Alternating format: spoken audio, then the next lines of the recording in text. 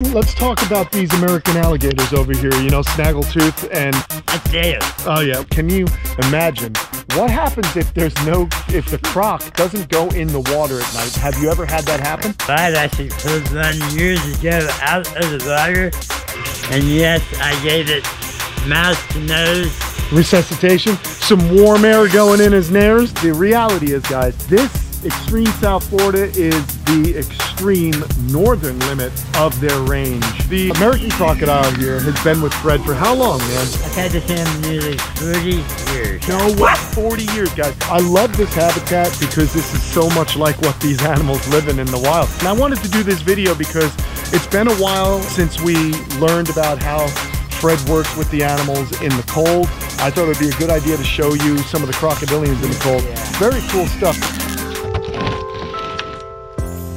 What's going on, everyone? As you can see, I'm hanging out with my buddy Fred. It's been a little while, so I wanted to come over and see how everything's going, man. It's been cold, and he's just kind of letting some animals out. They're bigger than I am. Let's feel them, yeah.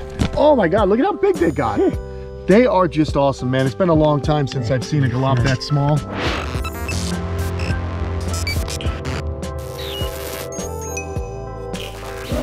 This is just how my buddy Socrates started out. And they're nice and warm. This is a really cool... You're 16-month-old. Okay. Awesome. That is really cool, man. They look beautiful, Fred. Fantastic. So tonight, I may have to bring them in, but they do have an electric heater. This is really... Yeah. I was just going to say, I mean, it's a very simple design. It's like a 55-gallon plastic drum. Right, and I just have the reptile here inside. Let's see that. It's, oh, right here. Cool. Yeah. And, you know, they're not really, they are somewhat waterproof, but not completely. So right. But the fact that this is black is also a good deal. Right, and the pad actually stays off of the ground about an inch. Okay, cool. And these guys know to get up on it. That is awesome. And I'll let them out when they're ready. Yeah, very good. And it's cool to see how other people handle the cold weather down here, you know, and get ideas. And at night I do cover them with this in here. So you'll do another walk around later and pull everybody in. Right. We were just talking about it. This time of year, I can't stand it, man. This has been rough. Yeah. But the sunshine like today. Yep. I had to put the lizards out. Absolutely, Let man. them enjoy it. Well, let's talk about these American alligators over here. You know, snaggletooth and what's his girlfriend's name? That's Dale. Oh yeah. Well, these guys take it. They do very well, but you still run the water in their enclosure. All of my ponds have well water that averages probably between 72 and 74 degrees year round. Right on. And these guys, with that nice black skin, they're just gonna take in, even though it's about maybe 68 degrees right now. If I was to put a temp gun on them right now, I guarantee you they'd probably be 85 and 90 degrees. I've done that with my black aldabras and even his galops. The galops have that nice dark black shell. Now here's one of the Niles. It's funny, as soon as they can, they'll get out and get as much sun as they can get. And it's fun, you know, same thing with like Slinky. I'll have Slinky, I'll open the doors, let him come out. Even though it's in the 60s, his body temperature is much higher. So it's real evident on the darker animals. Right. The tortoises, lizards, the alligators, the galops, and the animals that need to absorb heat. Yep. And it's really amazing. Yeah, that is cool, man. It's just, I get stressed out with the amount of animals I have at my house, but most of my animals, with the exception of the croc monitor, Lagatha, are fairly easy for me to get into their enclosures. Of course, the galops are hard, but can you imagine what happens if if the croc doesn't go in the water at night? Have you ever had that happen? Actually, no. These animals know. They're pretty smart.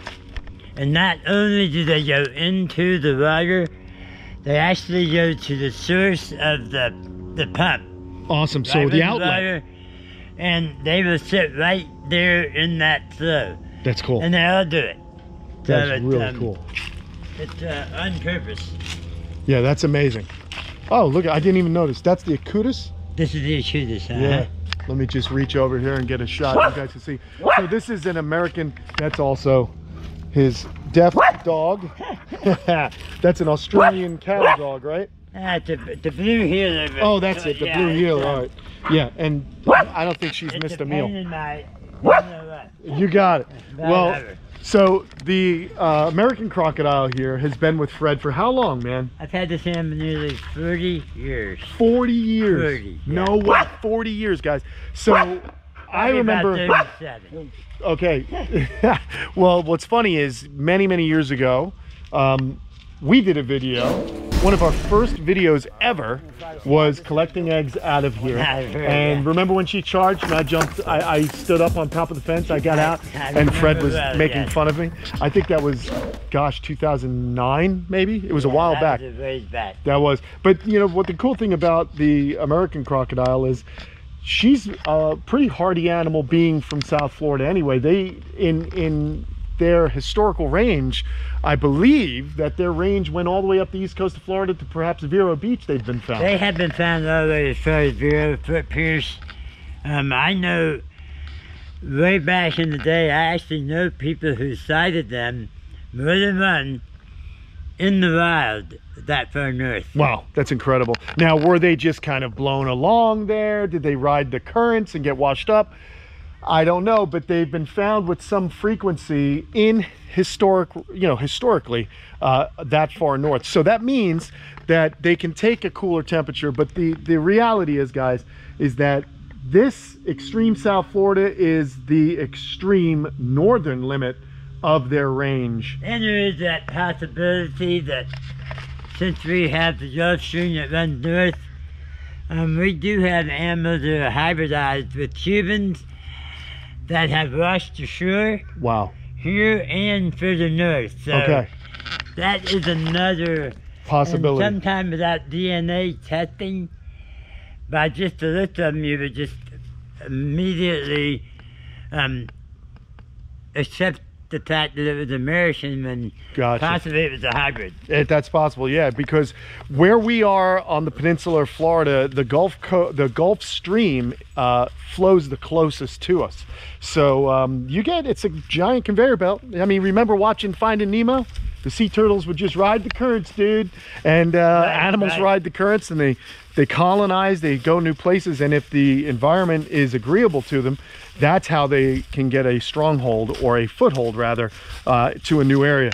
Now we're kind of cruising around back, and I wanted to do this video because it's been a while since we learned about how Fred works with the animals in the cold. I thought it would be a good idea to show you some of the crocodilians in the cold. Yeah, but all these ponds are feeding into each other. Right, and that bamboo, and now this pump is on a timer. Yep. It's off right now. Okay. But that bamboo pipe feeds water into here. Yep.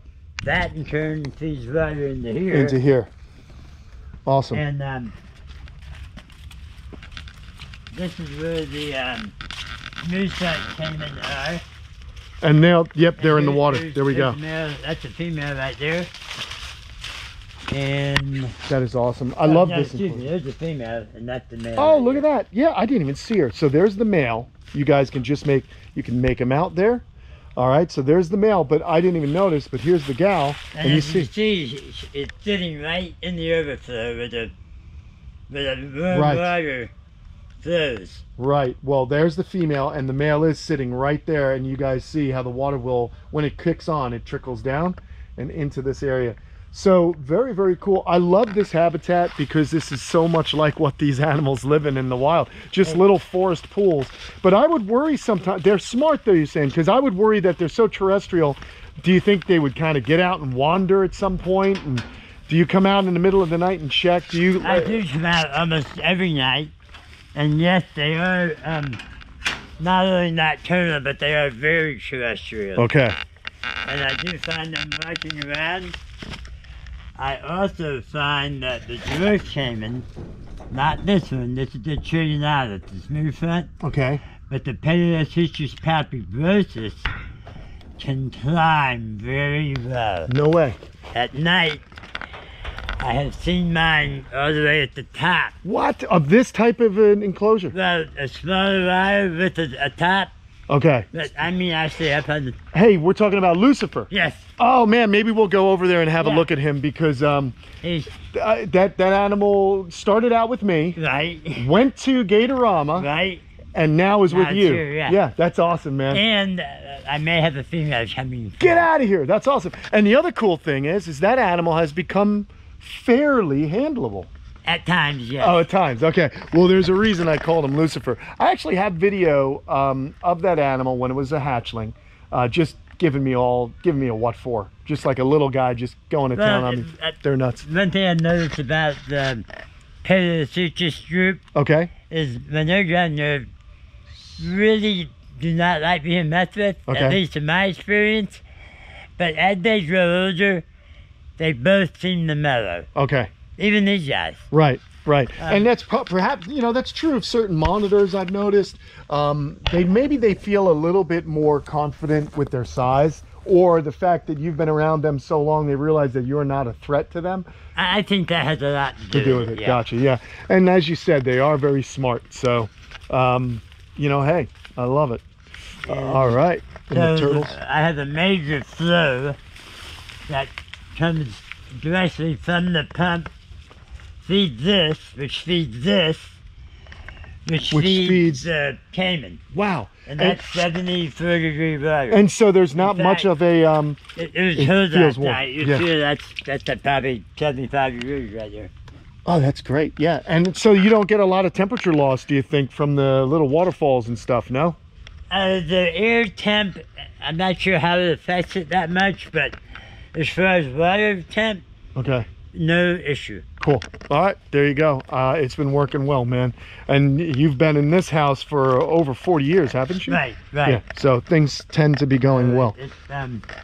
That's awesome. He's got some submergosa. Yeah, so that's how you're keeping everything similar to what I do. Yeah. He's just doing it with crocodiles and turtles.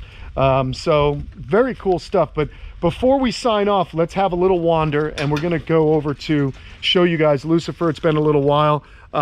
That's interesting stuff that he was able to climb to such a degree. I got to show you guys. Fortunately, the first time I saw him do it, I happened to be home. Okay. And he actually crawled over and out of his enclosure. And that was the last time. Yeah, because that's what prompted you making a roof. I had to move him into an enclosure with a lid. Gotcha. Here's a snapping turtle.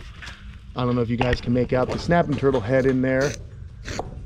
Can you guys see it? I hope you can. Yeah, that felt like a crocodile that was in here. Yeah.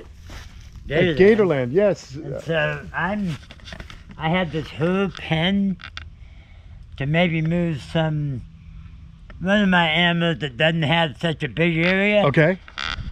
Put him here for a while. Why not? In place with all this room. Wow, that's so cool, man.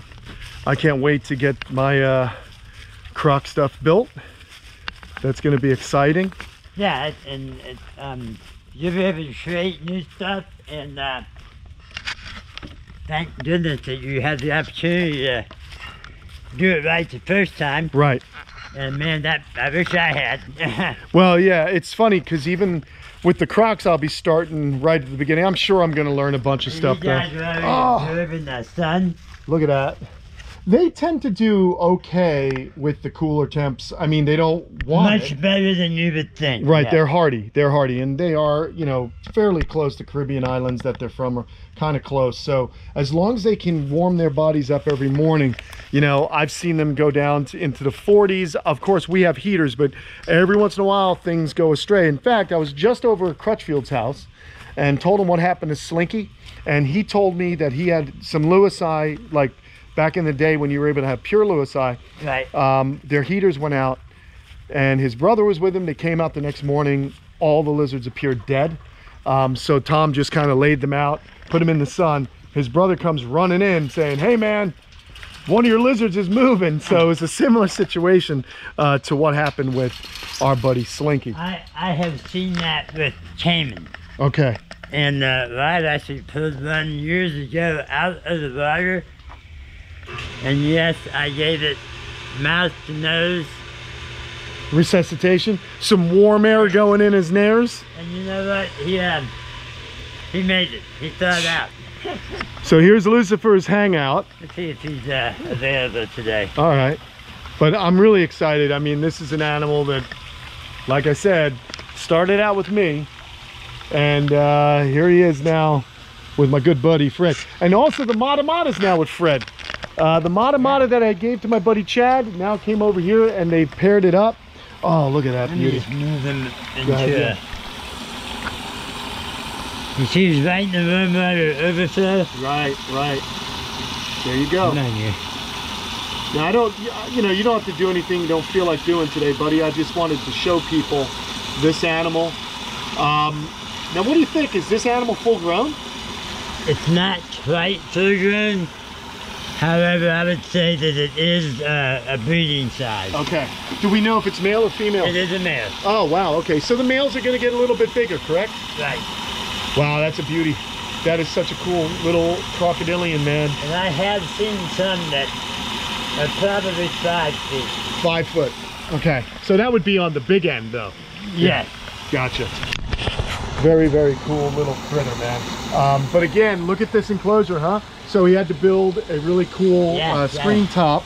And it just shows you that these animals can do more. They're more athletic than you think.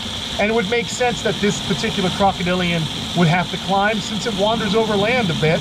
And there are some kind of rocky regions in in South America where the animals are found. So very, very important. Hey, your gators. I've seen gators tail walk over a 4 or 5 foot fence. I have seen that. My fences are all 6 foot. Right. I have not had any of mine do it.